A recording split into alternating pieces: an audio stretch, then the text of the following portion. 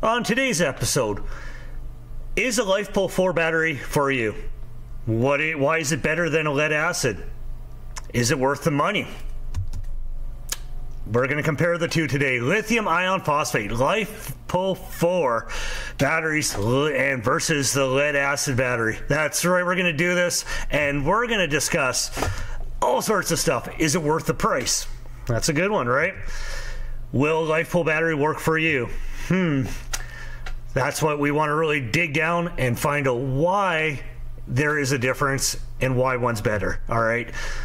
And we're going to do a little bit of mumble jumble talk about Ohm's law. You guys just don't freak out. I'm going to be briefly talking about Ohm's law and why it matters to what kind of battery you choose. Very important, very important. Let's go and show the differences between a lead acid and a LifePo4. Stay tuned. Will it work for you? Well, we got sort of a slideshow here of, yes, they're better batteries, traditional lead acid's cheaper and all that, but why? Why is it cheaper for lead acid, or is it really cheaper? You guys are going to be really surprised to find out what I found. It's pretty cool. It's pretty cool.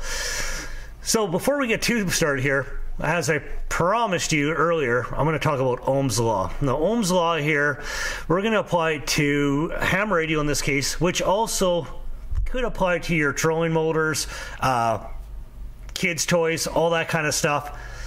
The important thing is here, let's use the ICOM 7300, which is a ham radio that's used in the amateur radio world. It's one of the most popular radios out there right now that everybody's using.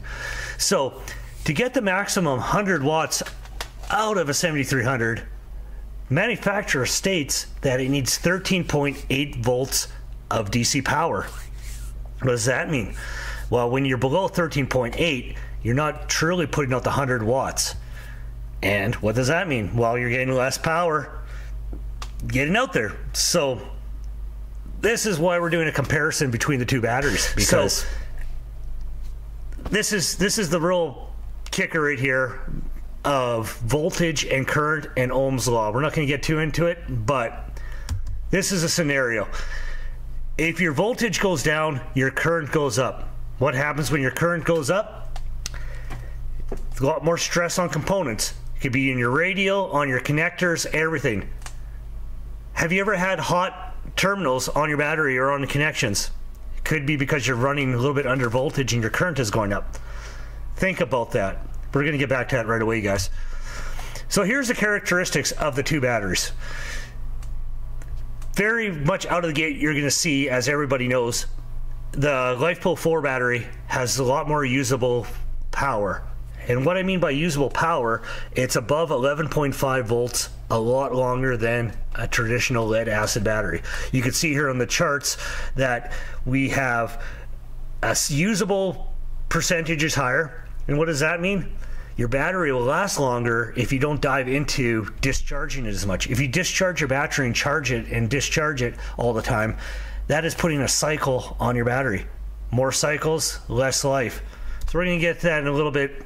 Let's move on here. So what is the usable amp hour per weight? I was really curious. Compared to a big old lead acid battery and my little tiny LifePo4 battery, what is usable out of it? You can see on the charts here and all the slides I put together, we have a lot more usable power per weight on this battery. And the slides don't lie, you guys. You can look at them here.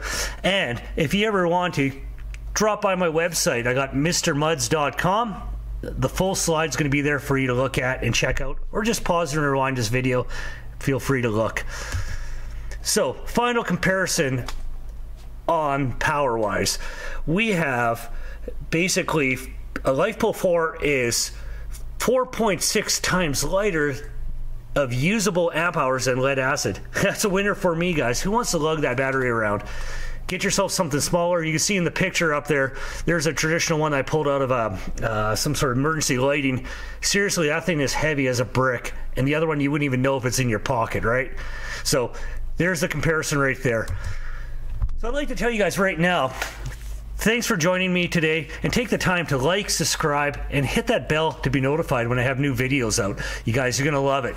And also thank you, Wattcycle, for the generous support and sponsorship of my channel and this video to get the word out there how great their batteries are. You guys, there's links in below.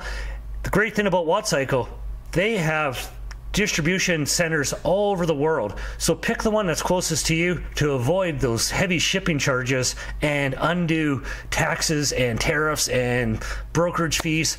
Get away from that. Link is in below. All right guys, let's move on.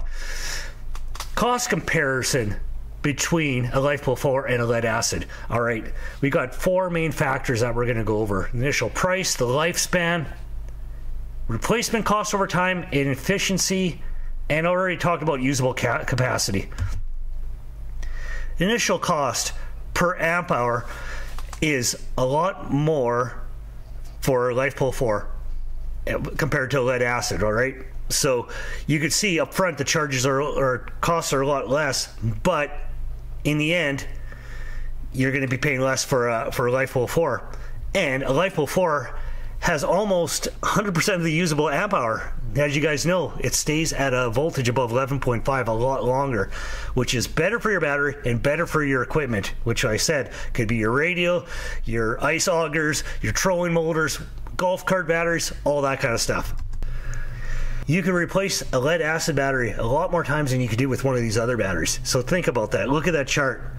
And again, look at that. You guys probably seen DOD, depth of discharge. I was referring to that as how far down a battery could be depleted before you have to charge it. So a little fun fact, that's what DOD means. Total cost of ownership over 10 years. This is just a rough basic Google statement here. Lead acid costs more in the long run because we replace them so long. On and on. You see it in the charts, right? And efficiency and real world costs. Okay, another slide here. You guys don't get sick of the slides, please. This is all great information that you can look at it later on and see like, that's why, right? So you lose a lot of efficiency on a lead acid, where the LifePo4 is very efficient. The only thing that would affect a LifePo4, in my opinion, is maybe the extreme cold, extreme heat, and they're a little slower to charge. But it's all in there to protect the battery. So you guys, why not? It's a winner-winner, right?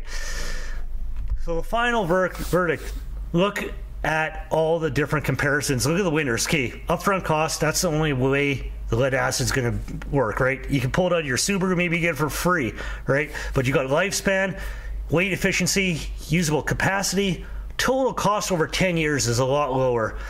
So if you want a cheap long-term solution, lead acid is fine. If you want a best long-term, you don't want to break your back by hauling a big old battery around, choose the LifePo4 battery.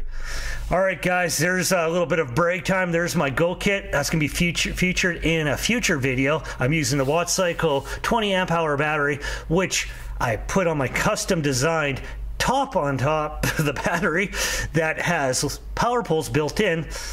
All free to download and print off yourself and make your own battery box out of a battery. There we go, you guys. Thanks a lot for joining. See you next time. Don't forget to stop by my sponsor, Wattcycle. Check out what they got to have. Check out my channel. And for now, 73s. And for you guys who are on hams, 73s means goodbye.